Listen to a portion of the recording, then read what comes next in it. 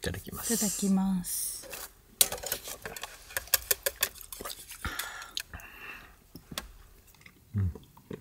美味しい。美味しい。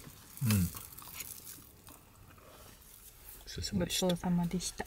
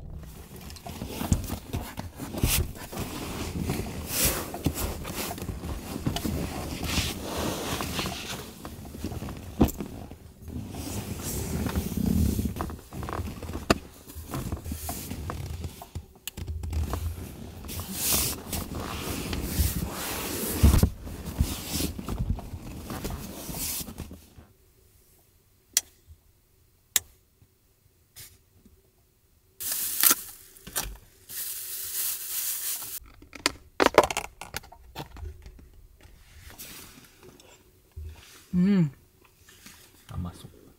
甘い。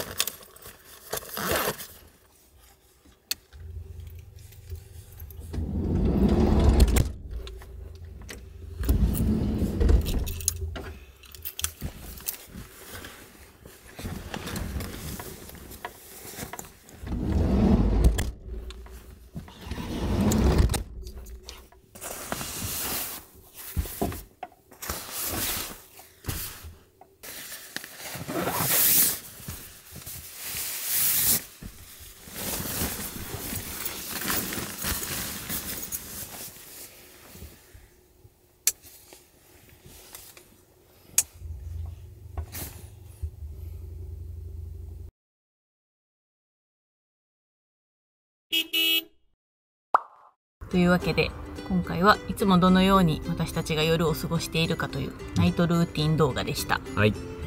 今回は、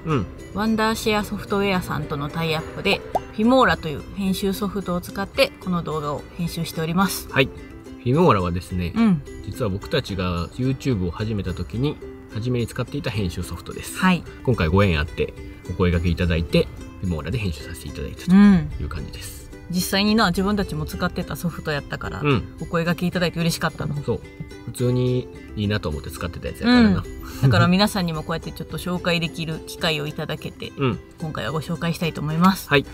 このFilmoraっていうソフトは、僕たちも初心者の時使ってたんですけど、めちゃくちゃ初心者に使いやすいソフトで、これから動画編集始めたいとかそういう方にもおすすめになってます。はい。編集ソフトっていろいろあるから、最初どれを使ったらいいか迷われる方も結構多いんじゃないかなと思うんですけど、自分たちも初めて YouTube をするときにいろいろ調べた結果、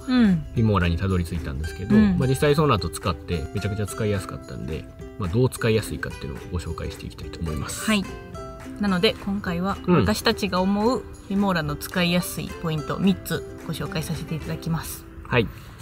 まず1つ目は操作が直感的で分かりやすいということです。これちょっと言葉で説明してもあれなんで、せっかくなんでちょっと実際に操作しながらご説明したいと思います。はい。はい。実際にFilmoraを立ち上げて、こんな感じの編集画面になってます。だいたい他の編集画面も、構成、この画面の構成自体は多分似たような感じになってて、いろんなタイトル、テロップとかのタイトルとか音楽が入ってるのと、ここちょっとプレビュー画面、ここに入れた素材の動画とか流れるようになってて、で下がここタイムラインになってて、実際の作業スペース、編集のカットとか音楽入れたりとかテロップ入れたりとかはこの下の画面で行うという感じ。大体の編集ソフトが構成としてはこんな感じになってると思います。ただFilmoraに関してはすごいすっきりしてるというか、シンプルで、もう無駄のない作りになってると思います。実際今回編集した動画の全部がこれ、編集終わった後の形がこんな感じなんですけど、カットした素材が並んでて、上のこの紫のところはテロップの部分、こういうテロップとかが上に追加されていってるって感じで、下のところは、最初の方だけちょっと音楽を入れてたんですけど、こんな感じになってます。これを組み合わせて一本の動画になるっていう感じだな。で次に2つ目は、テンプレートの種類が豊富です。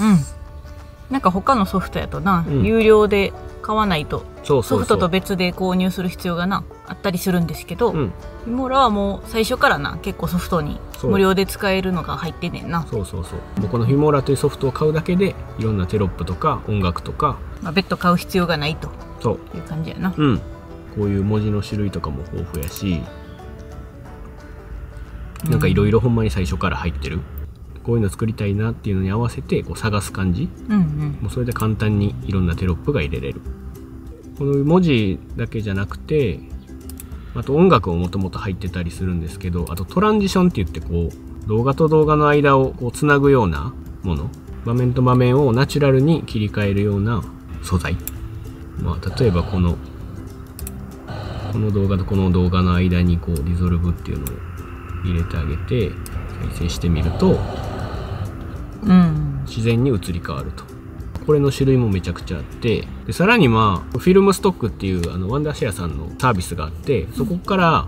追加でこのタイトルとかエフェクトとかそういうのを持ってこれたりする。もともと豊富やけどさらに増やせるってことやな。その中には無料のやつもあるし、プラスでお金払って、買うっていうやつもあるんですけど、そういうのを合わせたらもう無限にエフェクトはある。すごい。でしかもその中にはなんたらパック、例えばアウトドアパックとか、なんか旅行パックみたいな、アウトドアパックであればキャンプの素材を集めたような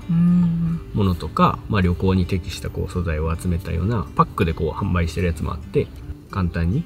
そういうおしゃれな可愛い動画が作れるようになってる。で今これ使ってるのがFilmora11っていうソフトなんですけど、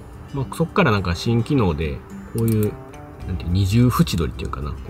こういう文字も簡単にテンプレートで入るようになってると。これはなんかこの11から追加された新機能らしい。では最後3つ目。はい。コスパがいいです、まあ値段が安い、ソフト自体のもう買い切りでもう一回買ってしまえば一生使えるという編集ソフトなんですけど、まあ結構他の編集ソフトによってはそもそも買い切りやけど値段が高かったり、あとはこうサブスクみたいな感じで毎月こうお金を払い続けないといけない、月額制みたいな感じ。そういうソフトもある中でフィモーラは低価格でもう買い切りということでめちゃくちゃコスパいい、それでこんだけ機能ついてたらな、ほんまにコスパいいよな。こんな感じのおすすめポイントは3つ。なのでまあこれからな動画を始めたい人とか、編集ソフトちょっと悩んでるっていう方には、ぜひフィモーラを試していただけたらと思います。はい、おすすめです。はい、